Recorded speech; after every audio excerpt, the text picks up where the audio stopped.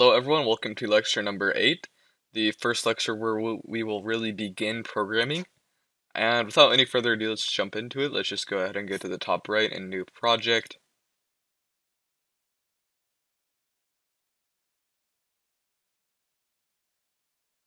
Alright, and once we're here, I'm going to go ahead and name it Motion Demo because, I'll actually show you. So right here, there's 9 categories, right? And so we're going to do motion in this category. We're going to do looks and sound in the next lecture, so this kind of go together. We're going to do controls, operators, and conditions, and you'll see what conditions are. It has to do with events mostly. And the lecture after that, lastly, we'll do sensing and variables. And we'll do something with my blocks, which is basically calling custom classes, as you'll see. Don't get overwhelmed by that terminology, as it all makes sense. And by the end of section 2, which is this section, you'll have mastered all of these blocks, concepts, and basically what all of these do. And I say mastered, but you're going to need to practice some and still put in some initiative and put in some effort in order to really get these down. But if you pay attention, you should be just fine. And again, we'll go over several example projects to reinforce all of the concepts presented throughout this section, because there's 3 sections after this, section 3, 4, and 5, where we will work on very exciting programming projects. And so let's learn how these motion blocks work. Now the blocks are color-coded, okay? So they're color-coded by category. So the motion blocks are blue, this dark blue, okay? So what can I do with these motion blocks? Well, I can actually do things well related to motion. So what do I mean by this? I can move 10 steps in the direction I'm facing. But what does steps mean, and what is this number? What is the significance of this number 10? In fact, how does this even work, and what am I moving, and what, there's a lot of questions. So let me start from the very bottom and just work our way up. So we have this sprite selected. We already talked about sprites and stages and backdrops and costumes. We have this sprite selected. Now the sprite has 2 costumes, but actually I'll name it Cat. So you probably won't find yourself using the move function too much. But and keep in mind, this right here, this block is a function. So what we're doing is we're moving 10 steps.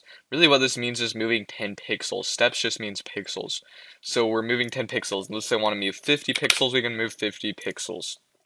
So we remember over here, one number equals 1 pixel. So if we're x50, it would be 50 pixels to the right. If we're x negative 50, it would be 50 pixels to the left, and so on. Now, here's the thing. Our cat will only move, or any sprite will only move in the direction it's facing, which happens to be 90 degrees. So if we wanted to move 50 pixels in this direction, we would go ahead and execute this function like so. And now we're at x50, y0 as predicted. I can even move them back to where we started by moving minus 50 steps. And really you're reading this as move minus 50 pixels, which is just 50 pixels to the left. Now let's go ahead and run this, and boom. We're all good to go. So let's implement something. Let's actually drag and drop some functions together to create our first script. That was our first function. You're already programming, which is really cool. So now there's 2 turn functions, and notice how there's kind of spacers between each of these kind of categories where I guess really subcategories where they kind of group related blocks together within a bigger category. So you have motion, but then these are all kind of grouped together. But here's our turn functions. There's 2. Now one is clockwise and one is counterclockwise. Let me explain clockwise and counterclockwise for those of you that don't know. So clockwise is going in the direction that a clock turns, so it is going to the right, and it is always going to the right. And the counterclockwise is against the direction a clock turns, so it is always going to the left. Always going to the left. Now, that is, there's another way to explain it, but if you actually watch a clock, an analog clock, and this is probably the best way to practice if you still don't fully understand it, which is totally fine. Watch the way that all the hands on the clock move. Particularly the seconds hand, if the clock has one. It moves clockwise. Now the direction against that is counterclockwise, and these arrows actually represent that as well. Now the parameter here, which is what we would call this number between, by the way. So there's a parameter of 10 here, there's a parameter of 15 here, there's also a parameter of 15 here. The parameter has to do with the value that you're passing to the function. That is very important. If you're taking notes, write that down, because you're going to need to know that in any computer program you're dealing with. Parameters are the value you're passing to the function. Okay? So let's say I want to turn 30 degrees clockwise. I'll pass a parameter of 30 to the turn clockwise function. And now, well, I accidentally clicked it twice. See how I'm at 150 right now? If I do it again, now I'm at 180. If I go 15 degrees, a parameter of 15, I'm passing that to my clockwise function. If I turn 15 degrees counterclockwise, it'll start subtracting this by 15, and thus moving me 15 degrees counterclockwise. I'll go back to 90, which is where we were initially. Okay, let's combine these functions, as I said, to make a script. Let's go ahead and turn 15 degrees right after moving 10 steps, just like this. Now if we keep doing this, we'll turn in a circle, because whenever we move 10 steps, which is the direction we're facing, then we change the direction we're facing by the same amount each time, we eventually end up in a circle. And as you can see, we're back at x0 and y0, thus completing the circle. Let's take a look at some of these other functions. Here's goTo. I'll actually put these away just to make it cleaner for you guys. goTo random position is exactly what it says. It goes to a random position on the screen. Now it can go a little off the screen, but the center of the sprite cannot go off the screen. As you can see, occasionally part of the cat will go off the screen, but as long as the center of the sprite is on screen, it will still count. So basically, as long as some of it's visible, in this case, it's a random position, so it's just going to keep going to a random position whenever I execute this function, but I'll manually put the cat back to x0, y0. Now what if there was a quicker automatic way to do this? Well, then this function's for you, the one that goes to, and you're going to find yourself using this a lot. Now this function has two parameters. It's the first function we've seen with two parameters, and by the way, what we'd call this function is a drop-down parameter. So we can also go to mouse pointer. It's a little bit hard to demonstrate because we don't have something that's repeating this function over and over, so we can't really follow the mouse pointer, but whenever we click it'll work. So it's going to go as close as it can to our mouse every time we run this function, and that's just a cool thing. So I'm going to put us back at x0, y0. So that's called a drop-down parameter, but this is the first double parameter function we've seen, which means there's two parameters or two values to pass to the function. So we can have this go to x0, y0. So if I move them over here, notice how he's at x negative 219, y 144. We can move them back to the center of the screen or origin, x0, y0, by clicking this. And send to anywhere we want. Let's say x negative 50, y 30, which is to the left and up. Let's run the function. Boom, to the left and up. And let's move them back to the center, just like that. Pass our parameters to the function correctly. We want a x0 and a y0. I'll run that, and boom, we're back at the center. Now, there's also something called a glide. And there's actually two glide functions. One has a drop-down parameter and one has a double parameter. Again, we can go to a random position or the mouse pointer, but instead of going to it, and the difference between go and glide is that go is kind of an instant teleportation, glide is, well, a glide. So, we can glide whatever, and this is a manual parameter here, so one that we have to decide, we'll just do 1 second for now. It'll travel 1 second, it'll travel for 1 second to a random position on the screen. Just like that. Notice how the speed changes each time, because it'll balance it to make it 1 second. So every time I do this, it takes exactly 1 second to go to a random position, but depending on how far away it is, that'll determine the speed of the glide. You can also do the same thing for the mouse pointer. Again, it'll go as close as it can to the mouse pointer, and in this case it's off screen, so that's why it's not actually going outside of this place here, this screen here, and going all the way into the editor. It's not going to do that, it's just going to go as close as it can if my mouse pointer is outside. So now we can actually, this triple parameter function where we can glide for however many seconds to a specific point. So let's say we want to glide to x50, y negative 60, which is to the right and down in quadrant 4, if you guys remember quadrants. Just like that. So no matter where I put them, I'll always glide for 1 second to that specific spot. What if I want to make them glide really slow? I can go glide 5 seconds, therefore going 5 times as slow because it'll take them 5 seconds to reach that position, just like so, and it'll take 5 seconds. What if I wanted to glide really fast? Well, let's demonstrate with this drop down again. Of course, it'll work with this as well. We can go 0.1 seconds, 100 milliseconds, or a tenth of a second would be another way to put that. Usually in programming, by the way, we use milliseconds instead of seconds. So this would be 100 milliseconds, this would be 5,000 milliseconds. Basically just multiply the seconds by 1,000, and to get seconds from milliseconds, just divide the milliseconds by 1,000. So that's how you would convert. Now we can use this to almost teleport, but there's still a little bit of a glide there. It takes a tenth of a second, or again 100 milliseconds, to teleport using, or to glide, I guess, using this function.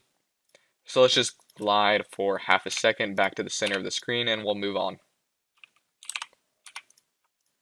Really fun thing to practice with, actually. You're going to want to make sure you know these four. These four are really important.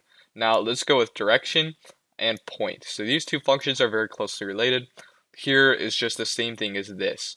So this is the same thing as this. And in fact, we even have this same handy circle. So if I want to go and point in direction 180, I can point in direction 180 by running this function or whatever other direction I choose, and I'll just go back to 90. Of course, I don't have to drag the circle. I can also manually input a number, just like so, and like so. Let's talk about point towards for a second. Point towards is a drop-down parameter function with only one possible parameter, which happens to be the mouse pointer. Now, of course, if you have other sprites, there'll be more options here, so you could point towards bat or point towards sprite number 2 or whatever you're doing. So let's just point towards the mouse pointer. Again, off the screen, they'll still point towards as much as it can. Let's just reset our direction to 90. Alright, so these four are very important and very closely related, and you're going to be using these a ton.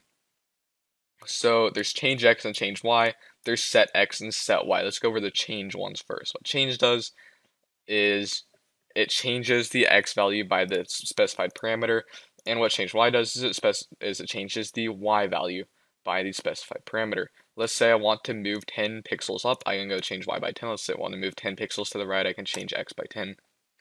Of course, I can go back. If I want to go 10 pixels to the left, negative 10. If I want to go 10 pixels down, negative 10. Or whatever other number I want. Just like so.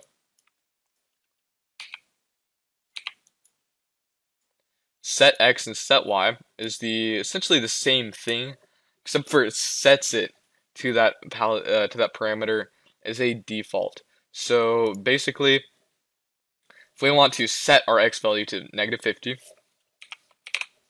instead of moving, let's say I'm all the way over here, instead of moving however much the distance between 83 and negative 50 is, we can just immediately set our x to negative 50.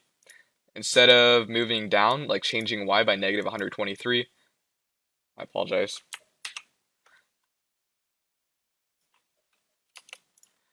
No matter where we are, no matter where we are on our vertical axis, we can set our y to 0 without changing a specific amount. Set our x to 0, and boom, we're back at the center of the screen. And you'll see more how this is more useful as we continue to use it in the future. Now, if on edge bounce is interesting. What this does is if part of the sprite is off screen, it'll bounce. Just like that. And of course, it can actually rotate a little bit automatically, which is why I'm not a huge fan of this feature. But it's still a cool thing to do. Just like that. And it might not always be perfect either. So it might be a few pixels are still off screen, but it still makes a drastic difference. Lastly, we have set rotation style. if you remember what these three buttons here did, it's the exact same thing. All around is the default and the one I recommend using most of the time. Left, right means there's only two positions. Actually, let's set the rotation style to that. So that's what left, right does. I'll set it back to 90. And again, don't rotate, it's just a temporary lock. So if I change the direction, it won't take into I apologize. I never actually set it. Okay, let's activate this.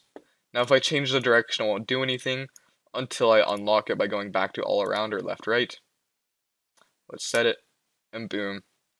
As it does again, I primarily use all around, and you probably won't find yourself using this set rotation style too much, but it's very good to know what it does, of course. And we talked about functions, but there's also values. So what are these values? There's three values for the motion category. So this is X position, this is Y position, and this is direction. So the X position of our cat sprite is -60 at the moment, and our Y position is 13 at the moment. Our direction is 90. Now we can actually check these boxes here to show these values on screen. We can also double click these to get a different view of the value. So if we don't want it to show cat or the name of the sprite and then whatever the value name is, we can just go ahead and do that. But usually I almost never use these boxes, and I usually keep them hidden. So let's demonstrate this. Since my direction is 90, if I want to move 90 steps, I could just plug in direction for move steps, and there's better ways to do this, but this is just an example. This should put me at about x30 because it moves me 90 pixels, as that's what the value of my direction is, and then it passes the direction value as a parameter to my move steps function, and we'll have a lot more practice with this type of thing in the near future. So this is it for the motions category now that you're a pro. Well, it's always good to practice and do some more outside of the lecture because there's always going to be things that don't make sense right away. You can also use the Scratch Wiki or other resources. Again, there'll be a quick quiz after this lecture as always to make sure you know some of the basics or just some random trivia. And we'll get into looks and sound in the next lecture, which will be really cool. We'll start putting some puzzle pieces together, and I look forward to exploring looks and sound with you guys in the next lecture, which will be lecture number 9.